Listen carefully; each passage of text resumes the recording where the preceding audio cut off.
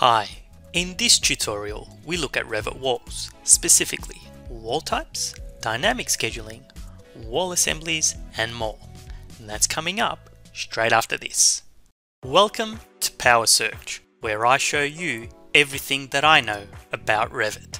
If you are visiting today, consider subscribing so that you don't miss out on any future content. This is an extract from the National Construction Code in Australia with regard to wall construction. Basically, it breaks down each of the wall components by description.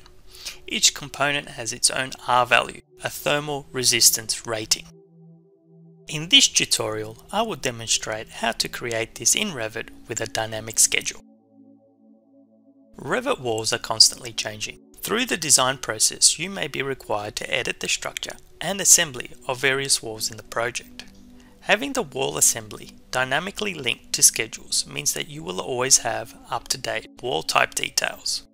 In this example, I add a layer to an existing wall to demonstrate the benefit of this workflow.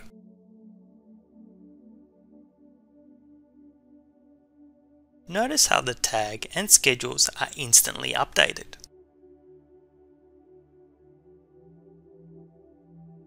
Let's have a deeper look at this workflow. This whole process hinges on properly assembled walls. I find poorly assembled walls all too often, and there is no reason for it. Wall assemblies are not so difficult to master.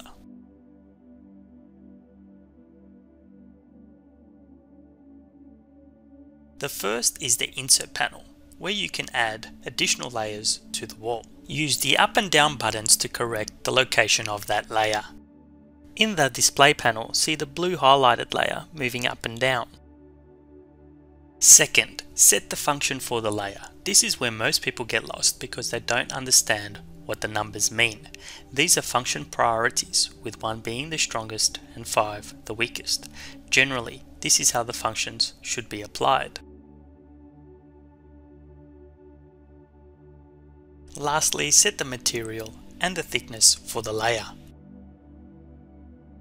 Now let's have a deeper look at assembly priorities. These two walls need to join.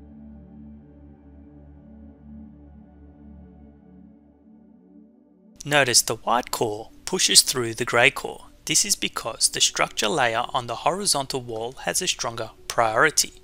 To confirm this, I will edit the vertical wall. Notice the core was priority 2. If I switch back to priority 1, this is what happens. The cores meet, pushing through the substrate and finish layers. Let's test again. This time I will push the two interior finishes into the core. These are shown blue on screen for clarity. Then I will change their priority value to number 2.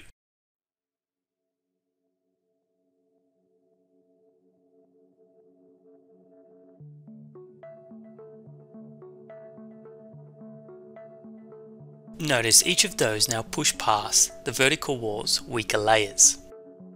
Wall materials. Each layer should have its own material. Let's see how this links back to the schedule. In the materials browser, specify the description.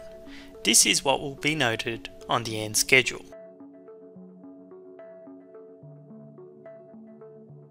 Do the same for the mark value. When naming materials, it is a good idea to use a prefix for these materials to separate them from the finishes, and remember to always create a new material rather than duplicating.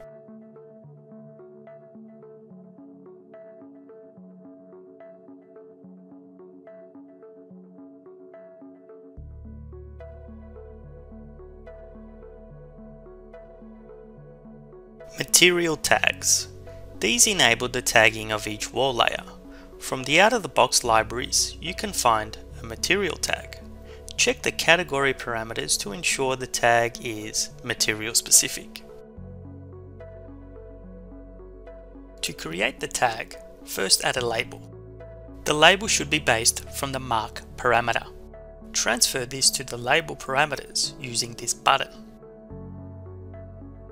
Then set a sample value to see how it will look. Now add the tag to your project.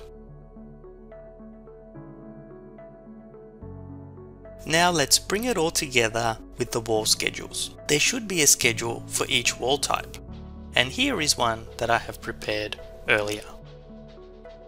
Each schedule is made up of the following fields, of which all except the last are available by default. The last parameter is a calculated value, which is made from this custom parameter.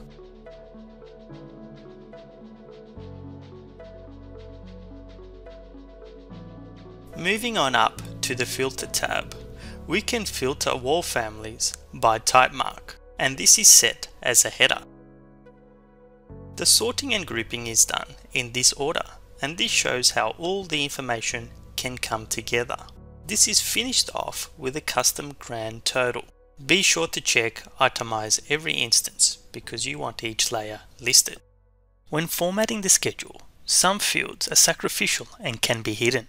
Starting at the top with Material mark, the heading is changed to Code. Then moving down the list to Material Description, that heading is changed to Material and Cavity. The next two parameters are sacrificial. They exist only as a control and so can be hidden.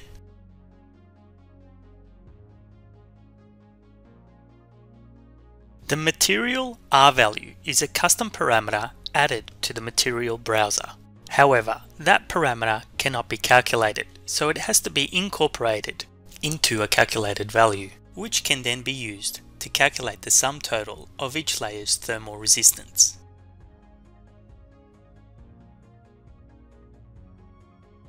And here is the final result. Various wall types and their associated schedules presented neatly on a sheet. As shown, the information includes a detailed cross-section of all the layers within the wall type and all associated data neatly presented in a dynamic schedule.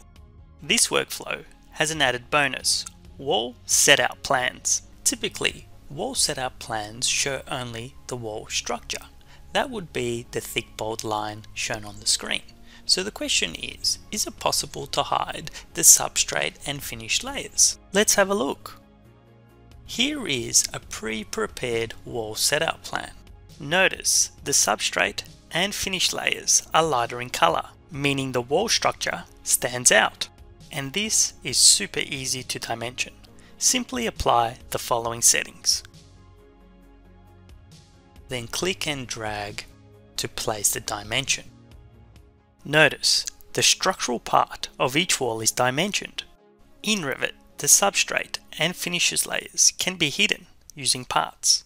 But this is meant to be a dynamic system, remember. And parts is anything but dynamic. So how was this done? First, apply each of the previous steps, 1 through to 6. Then in the visibility graphics, override the host layers. Note, this can be set to white to completely hide the non-structural layers. That's the end of the tutorial. I hope that you learned something new and found that interesting. If you did, consider subscribing so that you don't miss out on any future content, and I will see you in the next video.